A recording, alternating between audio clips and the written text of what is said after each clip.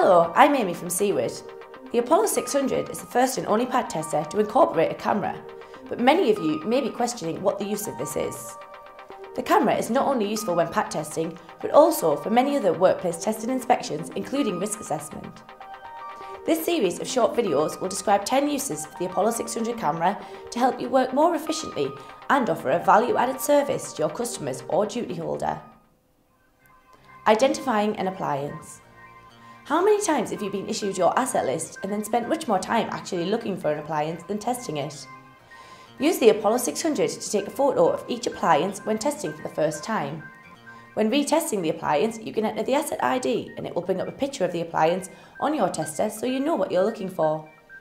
Evidence of a past visual inspection. Evidence of a failed visual inspection. Visual inspection is by far the most important aspect of electrical safety testing and identifies the vast majority of failures. However, unlike electrical tests, which are absolute results, visual inspections can be subjective and are down to the inspector's discretion. The camera can be used to justify why an appliance has passed the visual inspection and sometimes, more importantly, why it has failed. Evidence of appliance repairs before and after. You may be required to give evidence of repairs that have been completed on appliances. It would be helpful to take a before and after picture, which will be time and date stamped, and use these as proof of the repair. Proving why equipment could not be tested. Sometimes when carrying out test and inspections, there can be obstructions which prevent you from carrying out the work required. For example, an appliance being out of safe reach or which can't be safely isolated. The duty holder may require you to give evidence of why these items were not tested. A photograph is the ideal way to demonstrate this. Evidence of a risk assessment.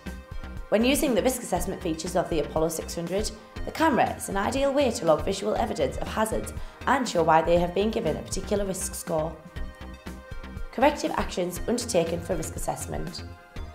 If the risk score from a risk assessment is of an unsatisfactory level, then corrective actions may be required. The camera can be used to highlight what needs to be done as well as show that the work is being carried out. Identification of location to be checked.